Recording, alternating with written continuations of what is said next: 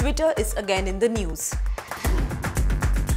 This time it is about revelations made by a former Twitter security chief who has turned whistleblower over the US regulators.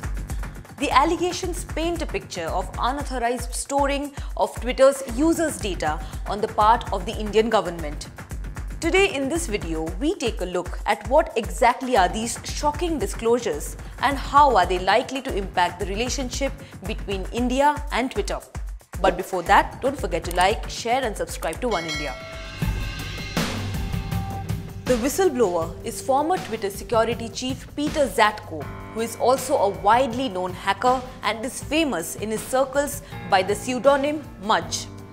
The explosive submissions made by him allege that the Indian government forced Twitter to hire individuals who were government agents and who got unrestricted access to vast amount of user data on Twitter. The allegations have come at a time when Twitter is involved in a legal battle with India's Ministry of Electronics and IT over its content blocking orders. This complaint, actually an 84-page filing, was sent to the US Securities and Exchange Commission and has been made public by the Washington Post on Tuesday afternoon. The complaints allude to the fact that Twitter has been unable to protect the data of its users and has been consistently failing in its endeavor to run its enterprise on the lines of democratic governance.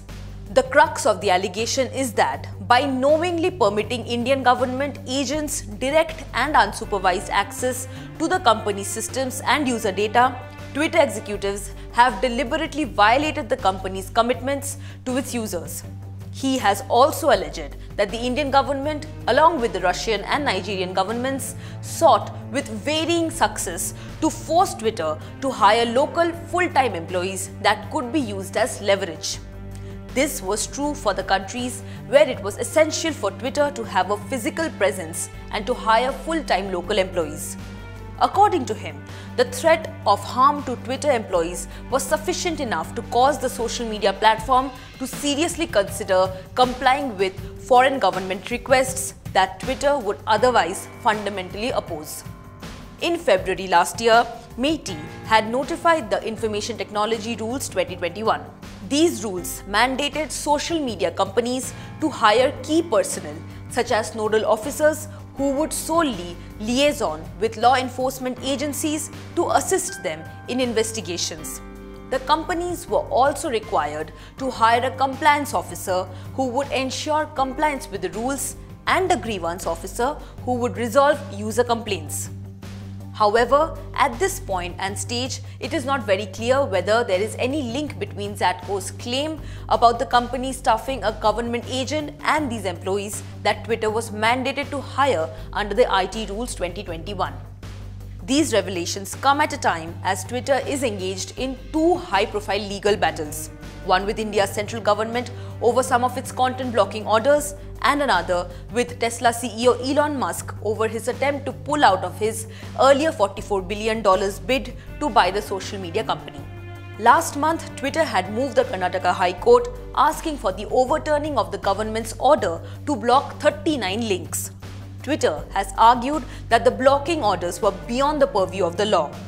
Twitter, on its part, has rubbished these claims and has said that these were unsubstantiated claims made by a former disgruntled employee.